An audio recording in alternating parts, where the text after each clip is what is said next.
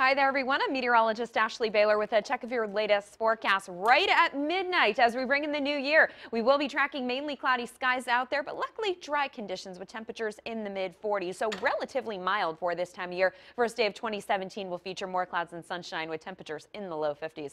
Let's take a closer look at things with our future track forecast. And as you can see, the clouds will hang around as we go through the overnight hours right into tomorrow morning. Now, the farther north you go tomorrow, that's where you may see a little more sunshine, but certainly farther south we will be tracking more cloud cover. But overall, I do expect the clouds to be a little more filled in than our future track forecast is depicting. Hey, if we see a little more sunshine out there than we anticipate, that's a good change to the forecast. But watch as we get past 9 o'clock. We are going to start to see some rain fill into Hampton Roads. So going from Sunday night into Monday, it is going to be rather wet out there, and we will be tracking rain through your Monday. So not the prettiest start to the new year, to be quite honest with you. 52 degrees in Elizabeth City tomorrow. Look for high of 53 in Hatteras. Across the south side, 52 degrees expected in Portsmouth, 53 in Chesapeake. Along the peninsula, 51 tomorrow in Hampton, 52 in Yorktown, 55 in Williamsburg, and then points north of that and along the eastern shore, 50 at Cape Charles and 51 degrees in Gloucester.